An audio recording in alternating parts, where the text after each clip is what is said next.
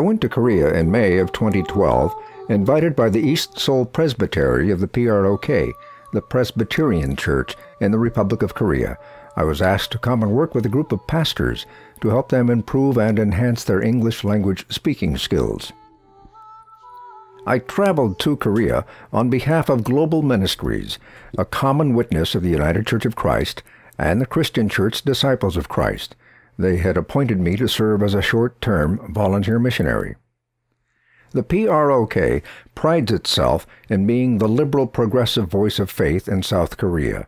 The denomination separated from the much larger Presbyterian Church of Korea, the PCK, in 1953 over issues of biblical inerrancy. The PCK was heavily influenced by the fundamentalist theology of the original missionaries, and to a large extent still is. However, with the birth of the PROK, a new horizon was opened in theological scholarship and mission. Reverend Lee Kang-sil is the co-pastor of Gobek Presbyterian Church in Jeonju. That's a city of some 700,000, about 3 hours south of Seoul. She wrote her doctoral dissertation on the problems of dealing with the tension between social justice and personal salvation in the Korean Protestant Church. It's a tension, frankly, I experienced while I was working with my small group of pastors. From her doctoral dissertation, she says that the Protestant missionaries first launched their mission work in Korea in 1885. That means the Korean Protestant Church is now 127 years old. Yet the Korean Church has grown rapidly to the extent that 1/4 of the population of Korea is Christian. Moreover, Korea has the largest church in the world, with almost 150,000 members in one single church. The spirituality of Korean Christians is very strong. Besides Sunday worship, most churches have a midweek service on Wednesday evening. On Friday they have worship in houses arranged according to living districts. But the spirituality of Korean churches is most evident at the daybreak prayer meetings held every day, in some cases as early as 4 a.m. My host on a rural farm near Jeonju, Reverend Jung Byung-gil, conducts daybreak prayer services at his home every day at 6 a.m. I was expected to be present for those services. The Pacific Northwest Conference of the United Church of Christ has had a partnership with the PROK since 1993. Delegations have been exchanged between the two countries every year since then. Last year, we hosted a delegation of 6 young adult Korean women in 2011. Next year, in 2013, we're planning to send a young adult delegation to Korea. We'll also be hosting a delegation in 2013 from Korea as we observe and celebrate the 20th anniversary of our partnership. I'd like you to meet the pastors in our classes in Seoul. Most serve very small churches, some with as few as 40 or 50 members. Seodong Young's church is an exception. That's Dongkwon Church with more than 1,000 members. I'm told that's considered a medium-sized church by Korean standards. Dongkwon is one of the churches where I was invited to preach. The others were Sehem Church and Daichi Church, where I presented special commemorative gifts to the pastors of each church. Because worship space is at a premium, many churches rent space in commercial buildings, like this one, where Sehem Church has a space on the 6th floor, and just down the hallway there's a large Pentecostal church worshiping there. A full gospel church meets on the 5th floor. A grocery store, several restaurants, a department store, and a variety of business offices occupy the building. Our group met for 2 hours a day, 4 days a week during the entire month of May, on the 6th floor of this building. I would begin each class session with the question, "So how's the weather in your life?" When we were saying our goodbyes, they asked me the same question. And how's the weather in your life? Perfect!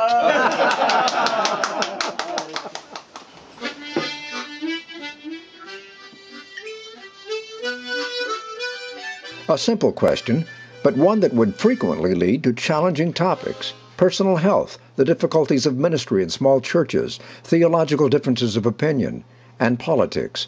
Most notably, the politics of reunification of North and South Korea, a complicated, complex, and deeply divisive issue throughout South Korea today. Our time together was rich, and the generosity of my hosts was overwhelming. I was invited to family gatherings, clergy spouse retreats, shared meals together, visits to Buddhist temples, and significant historical sites, including an observatory overlooking North Korea. It's been so good to be in your midst and to have met all of you and to have become friends with all of you. I think that's the most important part about these kinds of events, these kinds of gatherings, are these opportunities to become friends. When I think about the term partnership, that's a good term. But for me, what's even more important is the term friendship. As we posed for our final photos together and to say goodbye, one of the pastors whispered to me, "Your disciples."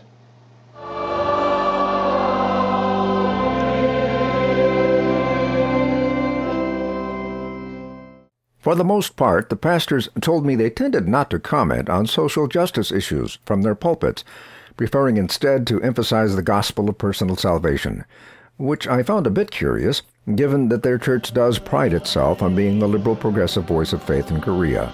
Some even spoke of their desire to become more conservative in order to attract larger numbers of worshipers, just like those big conservative evangelical congregations were doing. At the end of our time together, however, the conversation began to shift. "Isn't Barack Obama a member of the United Church of Christ?" they asked. "Well, yes," I said, "he used to be." I explained a little bit about the flap that developed over Jeremiah Wright, causing Obama to distance himself. "Didn't he just endorse gay marriage?" they wanted to know. "Yes," I said, "he did." "Well, what do you think about that?" "I fully support his position," I told them. It's not an overstatement to say they were stunned. Totally stunned. Here I was, a person with whom they had developed some degree of respect, supporting same-sex marriage. "But the Bible condemns homosexuality. The Bible said Adam and Eve, not Adam and Steve," one in the group said. I felt like I had walked into a religious right talking point machine. Which brings me to our visit here, at Gumsan Church. This is one of those churches established by those early missionaries in the late 1800s, preaching fundamentalist theology. The sanctuary is L-shaped, built this way in order to separate the men from the women. All the women were required to sit in one area, facing the side of the pulpit. The men sat on the right side in this picture, facing the front of the pulpit. The historical marker out front says that arrangement was created in order to be faithful to the biblical mandate that the women should remain silent in the church and presumably separated. The sign also said the practice was discontinued, and I think it said in the mid-1970s. Why did they discontinue the practice? I asked my friends. Because their understanding of Scripture had changed, I was told. Well, that's when I missed my opportunity to suggest that perhaps many understandings of Scripture had changed over the years, maybe even the condemnation of homosexuality. But that thought didn't come to me until a few days later. In any event, I think some seeds of change might have been sowed. I hope so. Which brings me back now to Gobek Church in Jeonju. It's called a confessing church, in the tradition of the confessing church movement of Dietrich Bonhoeffer in Nazi Germany.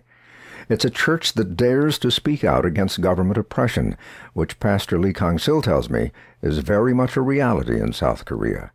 Gobek is a church rooted in the tradition of social justice.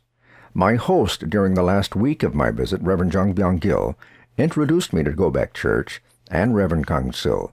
Byung-gil serves pastors and farmers in the rural areas of South Korea. Reverend Jung Byung-gil is the director of the Christian Agricultural Development Institute in the rural area of the west central region of South Korea, about a 3-hour drive south of Seoul. He raises chickens and sells their eggs to finance a ministry of working with pastors who serve rural churches. His 5,500 chickens produce as many as 6,000 eggs a day. The eggs are sold at an egg producers farm cooperative in Seoul. He'll soon expand the venture to 14,000 chickens.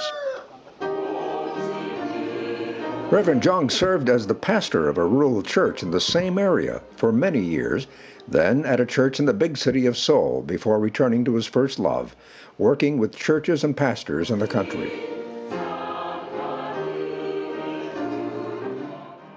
Reverend Jung donates some of his eggs to this church, Go-Baek Presbyterian in nearby Jeonju, to help them raise money for their ministry. Reverend Lee Kang-sil is the co-pastor, along with her husband, Han Sang-yo. 돌아와 십자가로 주님과 한 몸을. However, Han Sang-yo was imprisoned a year and a half ago for visiting North Korea to try and create avenues of communication to discuss reunification of the two Koreas. Not only was the visit in violation of South Korean government policy, he was pummeled by the hardline Christian right, accusing him of praying with the North Koreans for the well-being of their supreme leader, Kim Jong-il, something he says he did not do. But the radical Christian right claimed he did. That probably infuriated the government more than his unsanctioned visit. He was sentenced to 3 years in prison. He could be released next March or August, depending on the outcome of December's elections. Go-Baek Church is described as a confessional church, one that has taken a strong public stance against oppressive government policies, even describing the current government as a dictatorship. It's clearly a minority and controversial religious voice in South Korea. Members of Go-Baek are discriminated against in society and in the workplace. Many employers even refuse to hire them.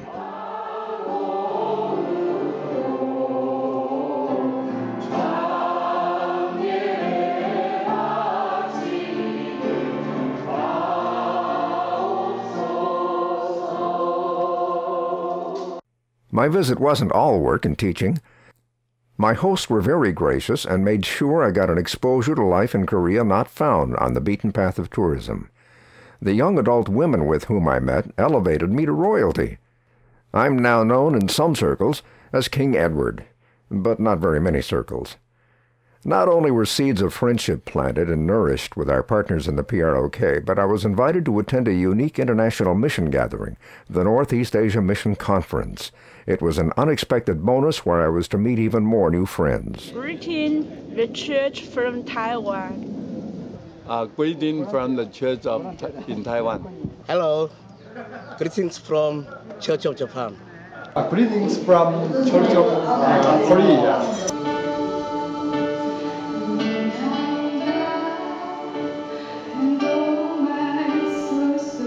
The Northeast Asia Mission Association gathered in Korea for its 39th annual meeting.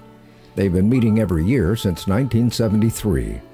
Delegates from churches in Taiwan, Japan, and Korea gather annually to share stories and ideas about how the church is able to make a difference in each of their countries.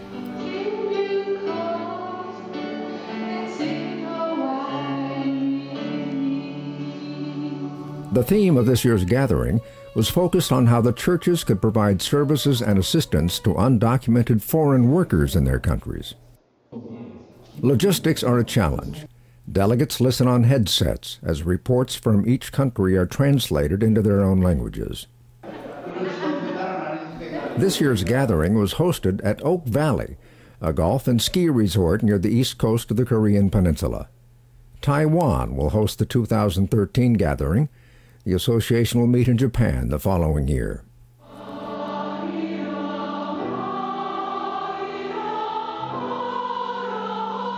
The three-day conference was a rich mixture of business, prayer, and music, concluding with a rousing service of worship at Dongpo Church in the Seoul South Presbytery.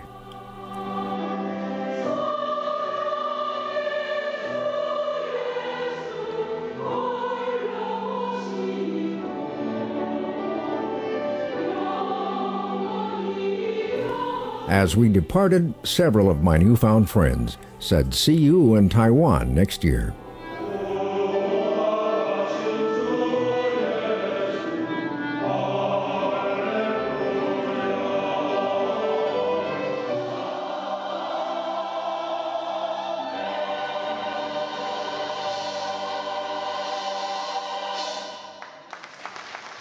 My time in Korea was the best of times. I won't say worst of times, but certainly there were challenging times. I found the hospitality beyond anything that could be imagined. I found the food pretty good, occasionally challenging. I was constantly told that virtually everything I ate was good for my health.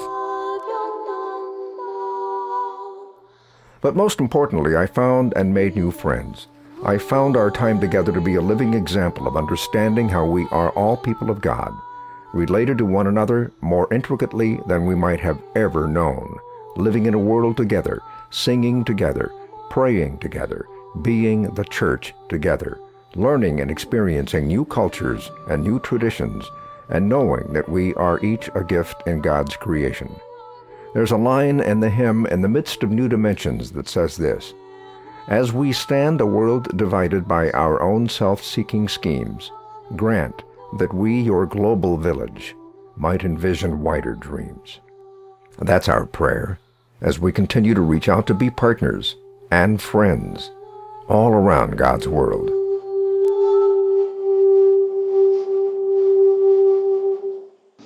빨리 바꿔.